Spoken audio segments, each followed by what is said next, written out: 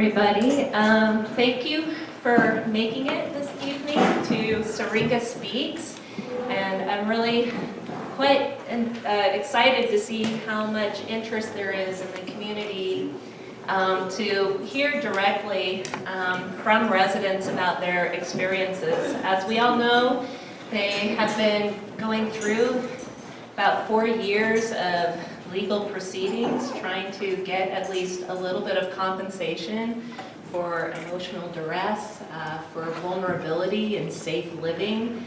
And that's been an ongoing struggle and something that actually even precedes their experiences the last 4 years. And in addition, so now we have a settlement that has also resulted in Magar E. Magar, the official property owner. Trustee is Shelley Magar, his daughter. They've reached a decision to close the park, and that announcement was issued in early November, which left residents only until May 5th to be able to try to find a place to live somewhere else in Moscow or the surrounding region, with 18-month wait lists for fair and affordable housing opportunities, apartments in town.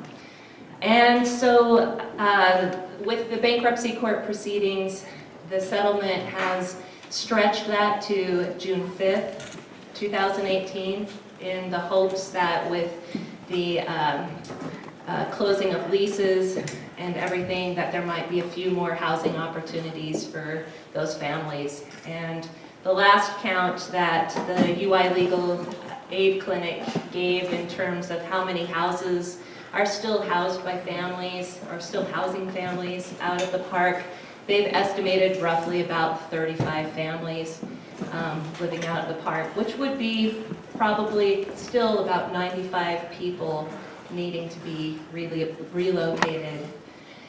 Without further ado, as you see in the schedule, we will proceed with having a short documentary. This is a project I've been working on with several students since fall 2016 to conduct a historical and ethnographic type of work of life in the park, and students have been working with me on various elements, and we have so much more to do.